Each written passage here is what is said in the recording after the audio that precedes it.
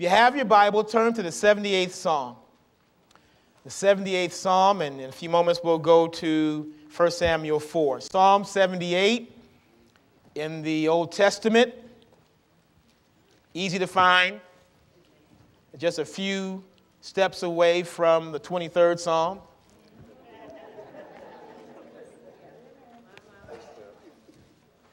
You got it? Say, I got it. We want to read verses 61 down through 64. Verses 61 down through 64. And the Bible says, let's read together. He sent the ark of his might into captivity, his splendor into the hands of the enemy. He gave his people over to the sword. He was very angry with his inheritance. Fire consumed their young men, and their maidens had no wedding songs. Their priests were put to the sword. Amen. Today I want to speak from the topic in part 4 of our series, The Lord's Help, when worst comes to worst. When worst comes to worst. We've been talking about help coming from God these last 3 weeks and talked about how God will change things for the better. If you doubt that, just ask somebody near you and ask, can God make a difference? And I'm sure you'll get at least one volunteer from your row to tell you how God can change a life for the better. God does believe in us doing things on our own and using our might and our own strength and our intelligence and our gifts. But he wants us to know he's a good daddy. And he'll never leave us nor forsake us. We have had an opportunity to do quite a few of topics within this particular subject, and I don't have time to go over all of the ones A through G that we've had. I would suggest that if you don't have a tape or a DVD, just get one. See, we have spaces in all our bulletins. You can just write the notes. I'm sure you all have done that already. Last week, we dealt with number G, or part G. And G dealt with the fact that we have the ability to make things worse. I think I remember that last week. And we talked about the whole idea of what worse is, and worse being something that's more unfavorable or more unpleasant or more painful. You look at the Bible and read it for its history value. It records what happens when a people become immoral. Immoral people turn their back on God or turn their hearts from the one they vowed they'd always love. And that's what happened time and time again. It seems like sometimes when you read the Old Testament, children of Israel were just crazy. They had it good. They had a good God. And have you ever read this and go, why'd they do that? But over and over again, they would turn their back and they would backslide. And so we talked about the whole idea of making a bad thing worse. And sometimes it's what we do. We think we're making things better and we make things worse. They had lost this war that they should have won, but they lost because they had the right weapons, but they had lost their moral compass. And I believe that there's such thing as a spirit of a nation. I think there's certain things that God looks at. So last week we talked about how bad is an event, but worse is a lifestyle. I believe that the Bible teaches the law of transfer. I believe that there's a reason why the old men of God and women of God, but specifically the fathers and the grandfathers, before they would die, they would rest their hands on the head of their sons and their daughters, and they would release to them a blessing. It seems religious. It seems like just something folks would do, but if God is real, then there is the ability inside of you to leave more for your children than just money. There's something you can leave for your children and your grandchildren, your children's children, that a lawyer cannot make sure is read through a will. It is something that is tied to the will of God, and it runs through the bloodline of men and women. And when you lay hands on those children, you see it all through Scripture, and some of us know that the reason why we are so blessed today is because somebody prayed for us. Nothing wrong with the education, nothing wrong with the degrees. I praise God for that, and I implore you to get all the education you can, but there is something that you can add to your diploma that no one can ever take away. It's the blessing of God. The writer said, the blessing of God maketh rich, adds no sorrow to it. There is no recession with the blessing. And there are some things that is not subject to Wall Street or anything else. I'm a witness to that. I can stand before y'all right now and tell you that God does that. And so I believe that you can bless your children, your sons and your daughters. But I also believe you can transfer a curse to them as well. And so these people, Reverend Dias, instead of what they should have done, I believe, was adopting a spirit of repentance. Get before the Lord and say, okay, Lord, somewhere along the line we messed up. And we're going to seek your face, Lord. Instead of doing that, they did the quick thing. They made things worse. And so they run out and they get this, go to a place they shouldn't have gone. And they wrestle away the Ark of the Covenant. And they lose 30,000 men. They go back and where they lose more men. They lose the Ark. They lose their leadership. They lose most of their foot soldiers. And today I want to give you one point. Last week's point was we have the ability to make things worse. So let's write H on your notes, number H, or letter H, and put down worse spreads. When worse comes to worst, write down the word spread. I believe that sometimes it's not your fault, but it is your burden. I believe that, yeah, the Bible does say, Sister Angie, that what a man reaps, he sows. What he plants, he has to harvest. I believe that, but I do also believe that there are people that go through rough times in life or a whole rough life, not because something they did, but because something someone else did. The word spread is on the screen. The word spread means to distribute something, either over a period of time, or here's what I say, among many persons. I believe that sometimes people spread their mistake into other people's lives.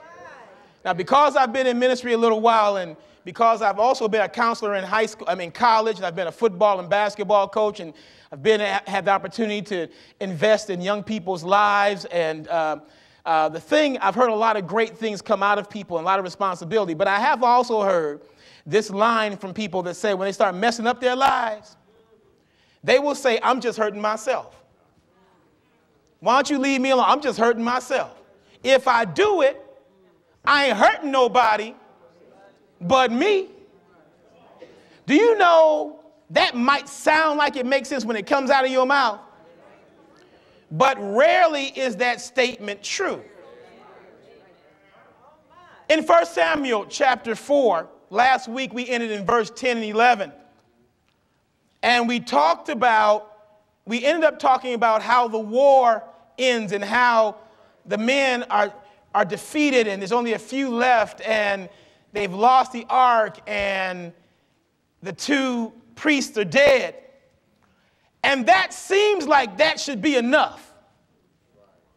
Because they ran into that thing all on their own, and you would think that that was enough. But if you look at verse number 12 in the Bible, 1 Samuel chapter 4, I like for you to read with me. This statement here will actually set up the rest of our time together. Verse 12, the Bible says what? That same day, a Benjamite ran from the battle line and went to Shiloh, his clothes torn and dust. I'd like for you to actually circle the phrase in your Bible, that same day. Notice what happens within 24 hours of a bad decision. Can I be honest about it? It don't take long for things to start going wrong. I believe, Reverend Dias, it was God that told the writer, make sure people know that everything they're going to read about happened within 24 hours. Didn't take a week, didn't take a month, didn't take 9 months. It says that same day. That same day, it started affecting folks. Sometimes one phone call leads to another phone call. When? On that same day. Sometimes you get a tweet or a text and it just starts a whole bunch of stuff. The sun had not yet gone down, but that same day, Brother Maurice, The dust had not yet cleared, Sister Joyetta, from the battlefield. And the Bible said it was about to go from worse to worst. Worse is more unfavorable, but worst is the most unfavorable, the most bad, the most evil, the most corrupt, the most uncomfortable, the most unpleasant, the most painful. And all of this happens within 24 hours. Now, they say that our world is so small that we all just have 6 degrees of separation from somebody or something. I'm going to run through these scriptures quickly, and I want you to write the numbers 1 through 6. I'm not going to put the topics up on the board. I'm just going to put the scripture on the board. I want to show you some things that happen here when worse comes to worse, or when worse spreads. Number 1, when worse spreads, it changed and it still changes the character of a man. The Bible says, look what it says. The Bible says that same day, what? A Benjamite did what? He ran from the battle line. Now, that may not mean a whole lot to you because Benjamin was one of the quieter sons and one of the quieter people in Scripture. But the Benjamite men, the sons of Benjamin, were known to be warriors. You know, everybody got somebody in their family that know how to pray and know how to sing and know how to be lazy. And everybody got somebody in their family. Stop now, don't go there. That know how to fight. They fight from the time that 2 years old. They always, stop fighting your brother. Stop fighting your sister. That's what the Benjamites were. They occupied positions both of commercial dominance and military dominance among the Israelites.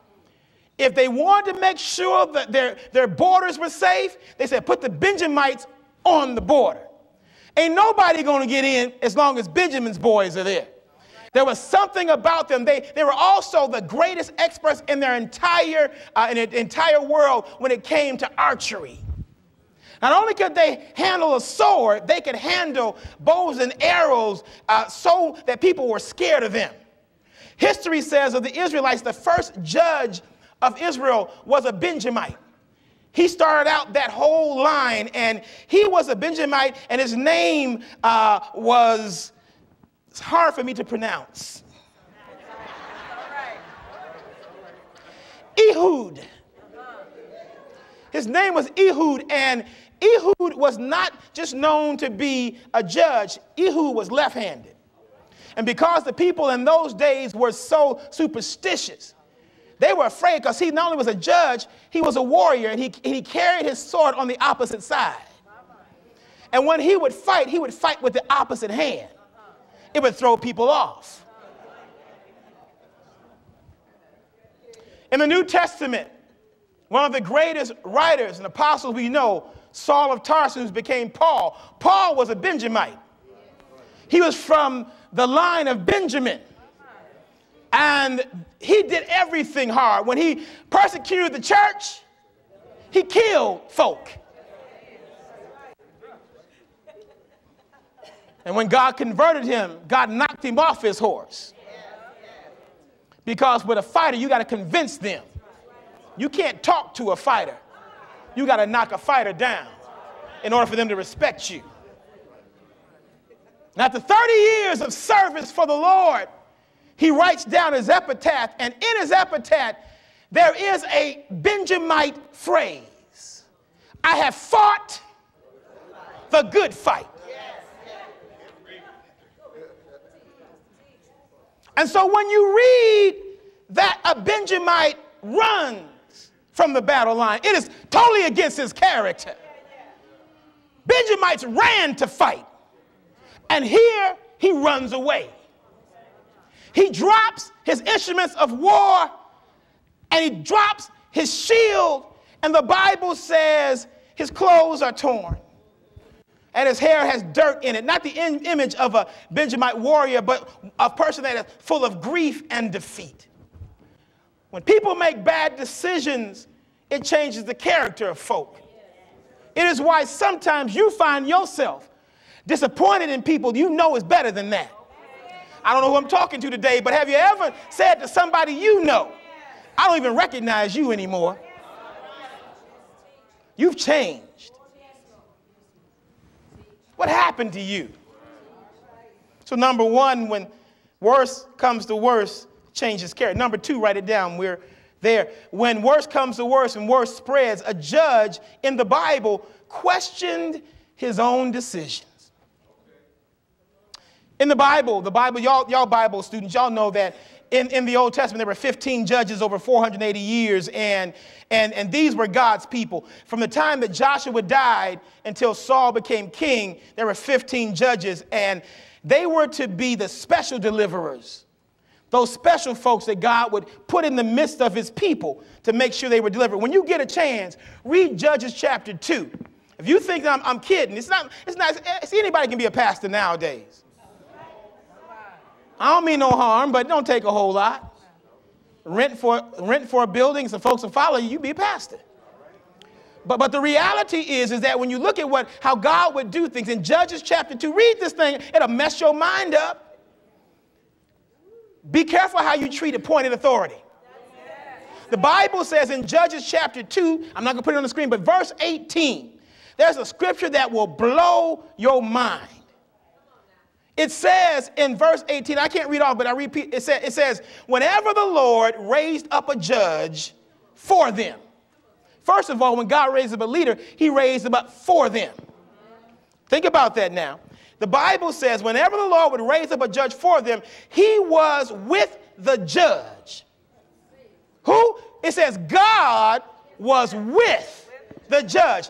And the Bible says God would save them out of the hands of their enemies as long as the judge lived.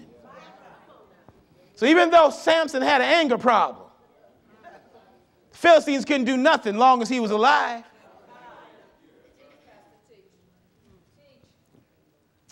And here is Eli, who is not the greatest judge, but he is a judge. And one of the things he had was longevity. But when you read in 1 Kings chapter 4, verse 13, y'all still with me? Yes. The Bible says when the man arrived with the news, there was Eli sitting on his chair by the side of the road, watching, because his heart feared for the ark of God. Put a circle around that part, watching because his heart feared for the ark of God. That was not a tenet or a gift that judges. Fear was not what they were supposed to have. But here's a question I have for y'all in church today. Have you ever had a feeling that you couldn't shake? I'm not talking spooky spiritual, but have you ever had a feeling in your heart you just knew that something was coming? It's like the first sniffle before you get a cold. Have you ever felt in your heart, I'm just going to stay up till they get home? Have you ever thought, just something's not, now, back in the day before we had all this communication equipment and stuff, our senses were sharper. But that's what Eli knew. Eli had allowed the ark to leave Shiloh, and now he was second guessing himself. Now you understand how judges are. Judges, they make a decision and that's it. It's over. This week, the Supreme Court made a horrible decision that may change the way our country is governed. And I believe it's because Obama's the president. For the first time in the history of this nation, they've made it legal this past Tuesday for corporations to give as much money as they want to give in any election in the land. So if a soda pop company wants somebody to be the president of the United States, they drop $1 billion on it. For the first time, Halliburton can control who's in the Senate. Because people don't understand the move of God. And if God can get a black man in the White House, we have to look to our power, which is our money.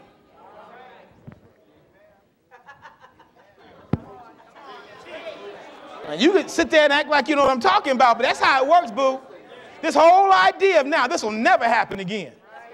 The people will never have the power again to pull this. Because what happened a year ago this week, and y'all can listen to Fox News and all these nuts all you want to, but that man is in the White House because God moved.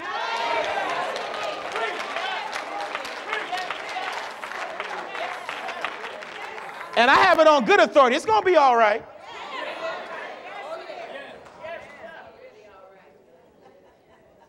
But here's a judge that finds himself weak, but he has sufficient spiritual sensitivity to be aware of the danger that happens when you make a decision that's totally against God's will. Number 3, when worse comes to worse, it transformed the whole spirit of a people. Bible says in 1 Samuel 4, verse 13, when the man entered the town and told what had happened, the whole town sent up a cry. Side note real quick in your Bible, circle the part where it says, told what had happened. We live in what I call, Sister Talaya, the generation of information. With all the tweeting and texting and talk shows and all that. It's a generation of information, not so a generation of knowledge. There's a difference between knowledge and information. Because a lot of stuff on TV is just flat out silliness. And I would dare say that a lot of stuff that folks tweet and text to each other, I'm not a tweeter. But I do know that some of this Facebook should go masked. And I believe that we want information. Not now. I notice here, Reverend Dice, it says he told what had happened. And I want to give a warning to people that if you want to keep a secret, don't do it. Because somebody's going to tell it. You can't, listen.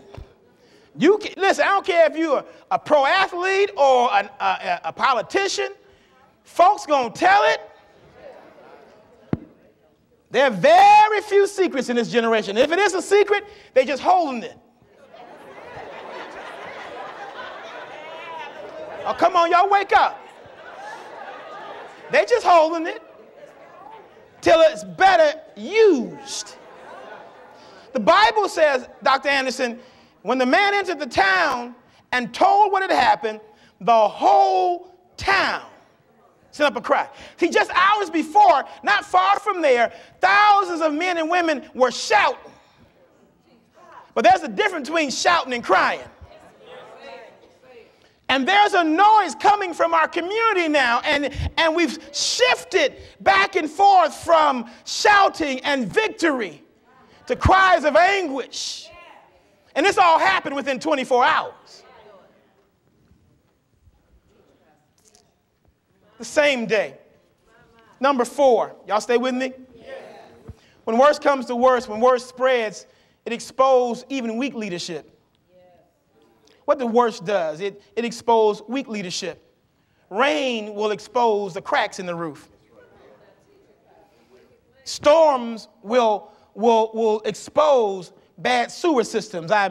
I'm glad I'm not in LA today because we can handle the rain here. We got sewers, Brother Otis. I've been to LA. It's pretty and everything, but their sewers about that big. It's like a pipe. And the reality is they're making people move away from the ocean because they're having mudslides. That's what bad decisions and storms do. The Bible says, when you get a chance to look at it, Eli heard the crying and asked the man, what's going on? I'm trying to read all that. And the man comes to Eli and he says, well, we went into war and 30,000 foot soldiers died and your son were killed. And then finally, Brother Deacons, in verse number 18, the Bible says, but when he mentioned the ark of God, when he told Eli, they're going to close your church. When he told Eli, because of what you do, they're going to foreclose on your house. When he told Eli they're taking your car back, everything that you said you were, it's no more because without God, you ain't got no church. Because of your decision, Eli, they took the ark. The Bible says what? Eli fell backward off his chair by the side of the gate. His neck was broken and he died. For he was an old man and he was heavy. And he had led Israel for 40 years. Now, as I said before, this is for information's sake. How does a great people become a not so great people? Sometimes it's not your fault. Sometimes it's those you have in leadership and those that are supposed to be governing and those that you voted in. And the reality is that storms and bad decisions and recessions, they expose weak leadership. He was a good man, but he was a man with glaring weaknesses. I believe that Eli's greatest weakness was not his prayer life. I believe Eli's greatest weakness was his overindulging of his family. He could not say no to his kids. And whatever his kids did, he just washed over it. He was the pastor, but he gave his kids a pass.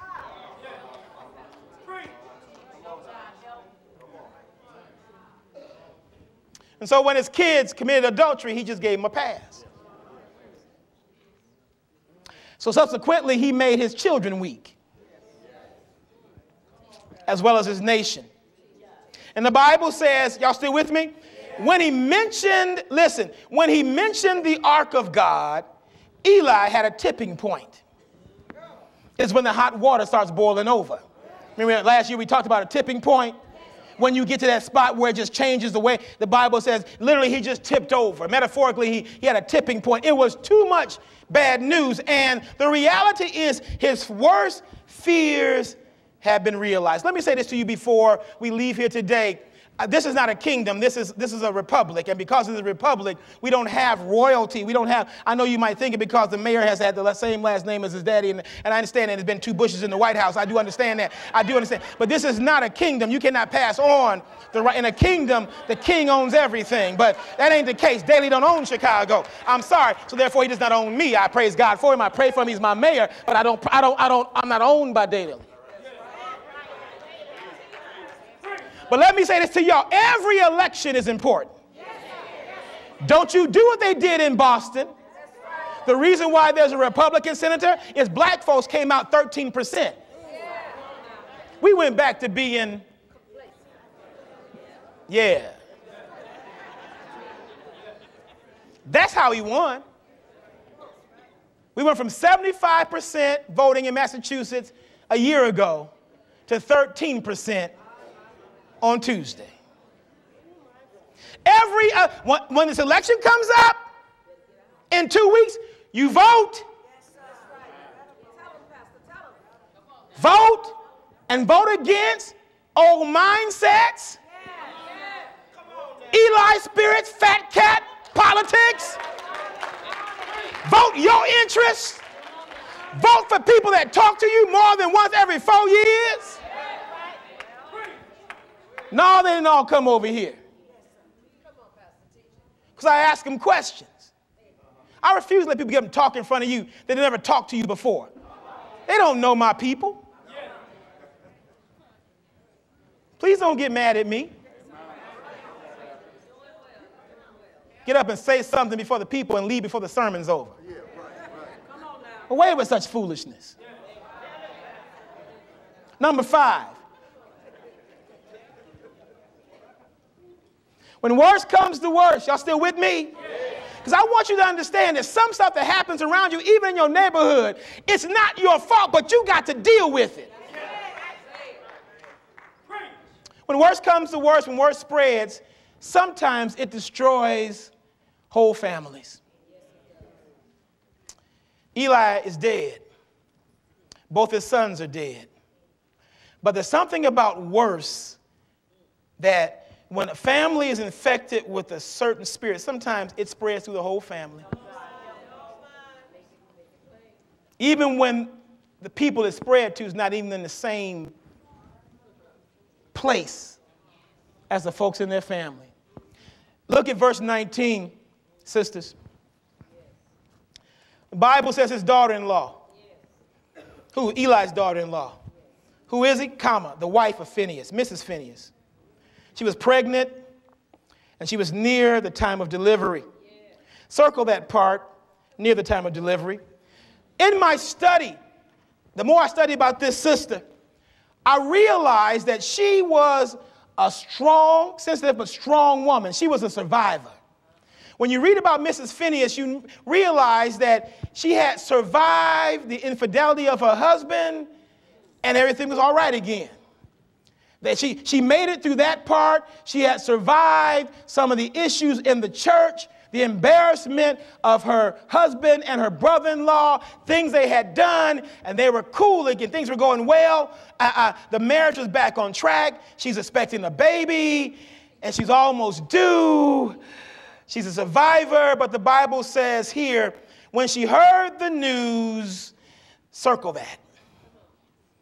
I wish I had time, Reverend Dice, to preach really the way I want to about the power of bad news. I don't have time, but I want sisters and brothers to understand there is power in words. There are power in words. When people say you're free, your debt's been forgiven, bless you, there's power in words. And though she's in a happy time, or her girlfriends are around her, she's about to have another child, things are going well, my husband's on a business trip, they tell her your husband is dead, your brother-in-law is dead, your father-in-law is dead, and by the way, there won't be no church this Sunday. They're closing the church down. The place where you get your faith to come back from your issues, sis, we closing that down because there is no one to bring the word, and there's no power of God there. The Bible says she was pregnant near the time of delivery, and when she heard the news that the ark of God had been captured and her father-in-law and her husband were dead, she went into labor. She wasn't due, she was almost due. She went to labor and gave birth. The Bible says that this was bad news, and bad news does not only travel fast, but bad news punches very hard. It's hard on people, and the Bible says her labor pains, for the first time in Scripture, labor pains kill somebody. The thing that is supposed to announce or pronounce or herald in the birth of new life kills her, not because they're labor pains, but it's labor pains attached to heart pain. I thank God for strong sisters. Some of y'all in here are the strongest people I've ever met in my life.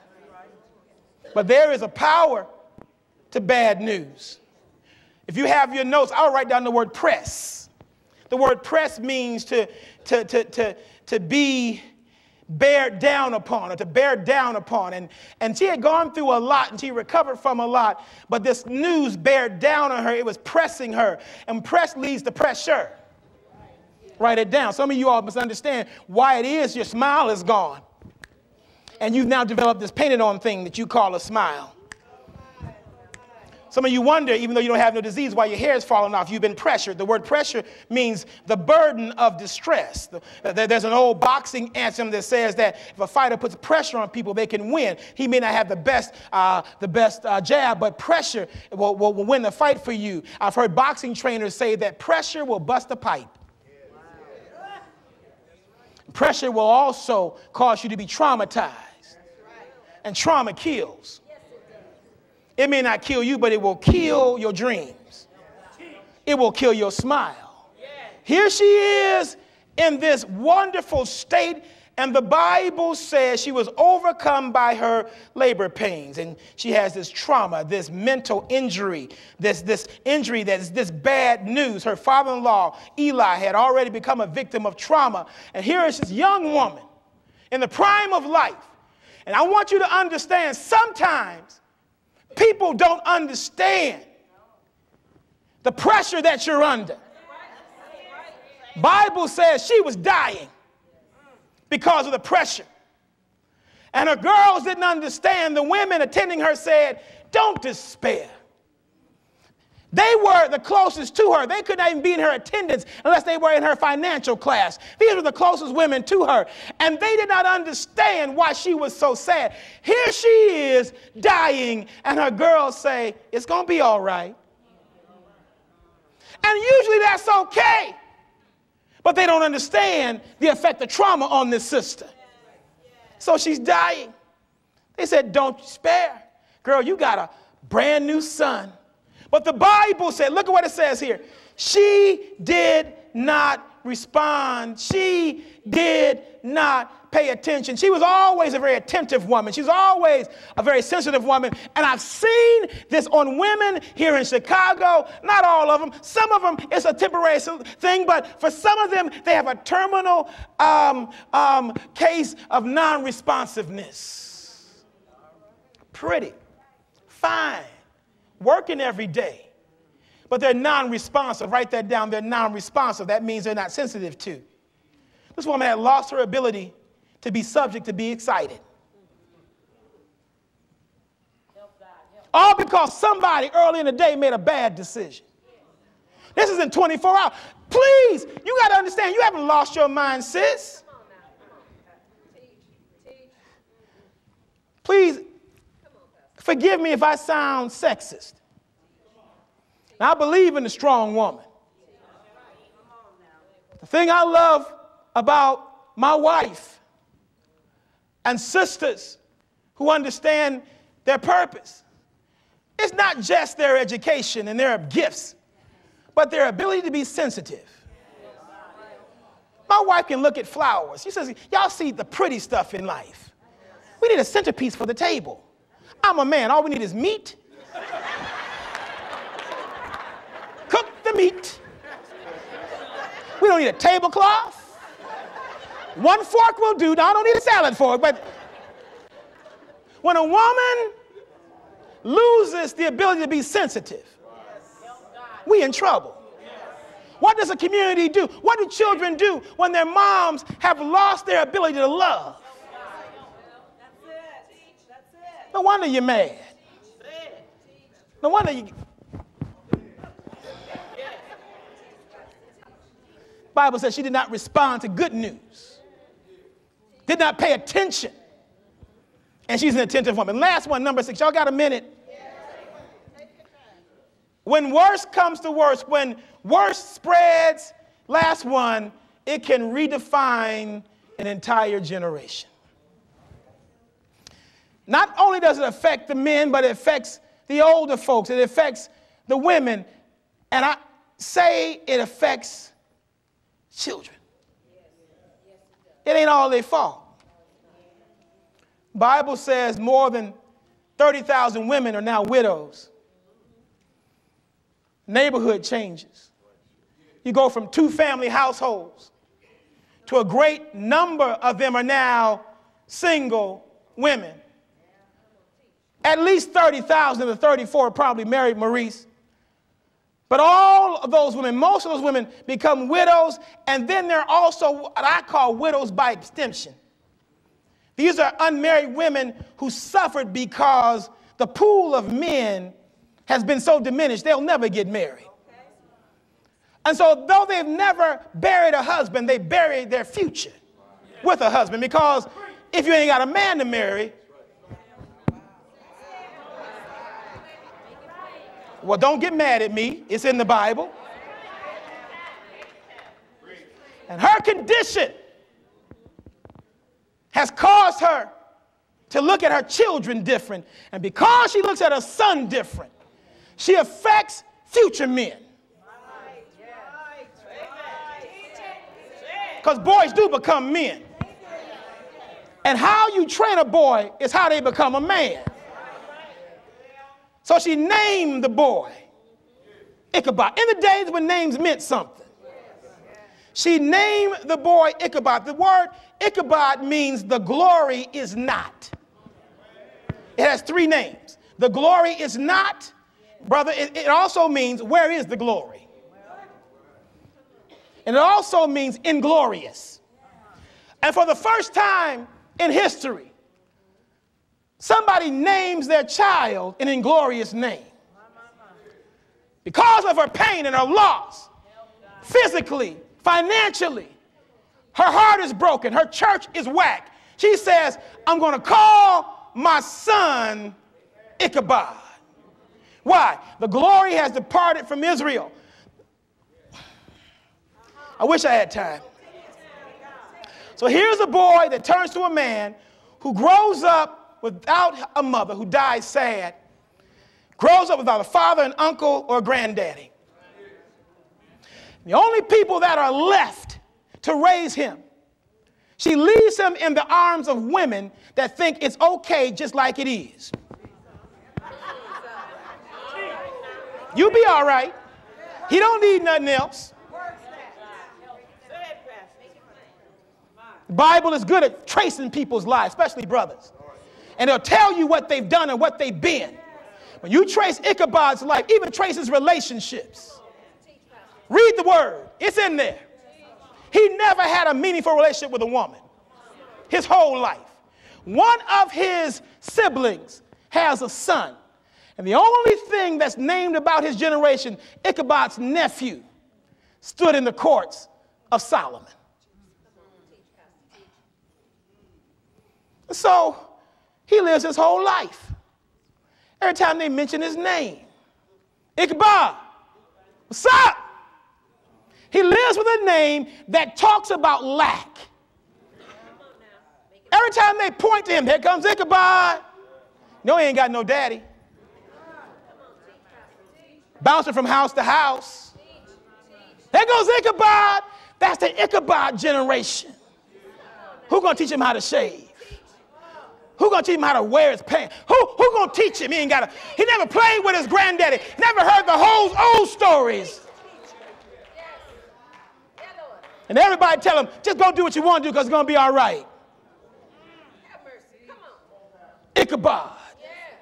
There was a movie last night I watched. I like watching award shows, and I was watching last night the SAG Awards, Screen Actors Guild Awards, and one of the movies that actually wins a lot this year and is going to win some Academy Awards, Brad Pitt, has a title that comes from Ichabod's name. It's called Inglourious Basterds. It came from the Bible. No glory, no daddy. I told y'all it's going to be hard to preach this thing. So you read at the beginning of the lesson this psalm because things didn't stay that way. Thank God, things don't stay that way. But as David took power, he got rid of the Philistines forever. They never rose up again. There was a man in David's court. The Bible says he was one of the leaders of David's choir, but he was also a Levite. And God dropped something in his spirit, and he wrote what we call the 78th Psalm, excuse me. The 78th Psalm is different than the 23rd Psalm because it was written by a different person. He was in David's actual group, but he was a historian, and he wanted to make sure. Asaph was his name. Asaph was a Levite. He was a man that understood history. And if you read that entire chapter, they call them the dark pages, the dark sayings, because he wanted people to remember what happens when God's people turn their back on God. And when you read this, we won't have no songs about this. There'll be no revivals about this. But we need to understand that history records God is a deliverer. But his people, the Bible says, he wrote in verse 61 that God sent the ark of his might into captivity. You might have thought that the Philistines took it, but I'm here to let you know nobody takes anything from God. God, you can't wrestle your precious soul out of God. The devil himself can't take you away from God. God did this to himself. You read that scripture, it said, what will God has standards for his marriage. We can't live right. We're going to separate for a moment till we get this thing right again. God said, I will not live with a whoremonger. You can't take your love, Israel, outside this house and come back and lay in my bed. The Bible says he sent the ark of his might into captivity. It was the splendor, his physical presence, God said. I'll send the anointing away from the church till the church understands what it's got. I've heard many persons say, I wish I hadn't left my husband. I wish I hadn't left my wife. I didn't know what I had. Verse 62, he gave his people over to the sword. He did it. He was angry with his inheritance. And before you get up and say, God gets mad at us, don't you get mad at your kids? Yeah. Come on, make it plain, Pastor. Make it plain. Some of the young men died. Not the old, look, it's young men. And the young women had no weddings. The preachers died.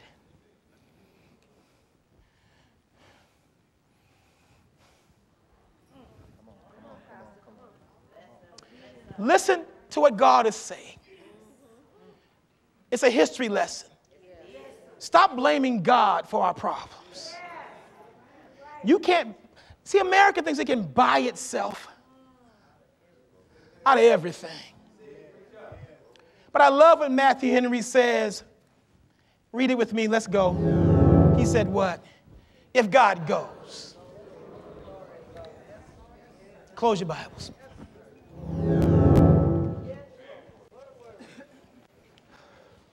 Thank you for watching our telecast today. I thank you for your maturity. I thank you for your sensitivity to God's Spirit. Somebody's been asking, God, why is all this happening? Sometimes it's not your fault. I'm not saying it's always the case, but there is precedent in Scripture that God loves us so much, He won't let us live crooked. Thank God for that kind of love. I thank God for parents that still punish their children if they do wrong.